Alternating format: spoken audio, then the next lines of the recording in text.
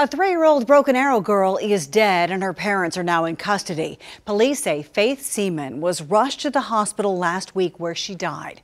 2 Works For You's Christy Maria explains what happened inside the home that led to these arrests.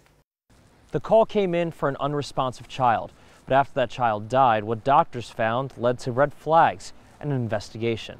Faith Seaman died on November 6th.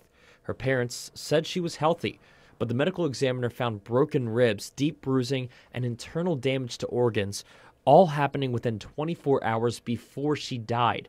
According to court documents, they both admitted to beating the child and not getting her medical help. Kelsey Seaman, charged with first-degree murder and child abuse. Her husband, Glenn, charged with child neglect and enabling child abuse. Kids are pretty durable. I mean, they really are.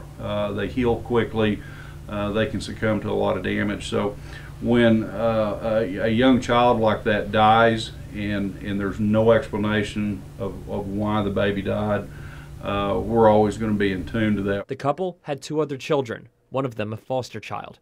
Police say it's early in the investigation, but right now they don't think there's reason to believe the other kids received the same punishment. The 2 other children were taken into custody by DHS. There's no word yet on where they'll end up permanently staying.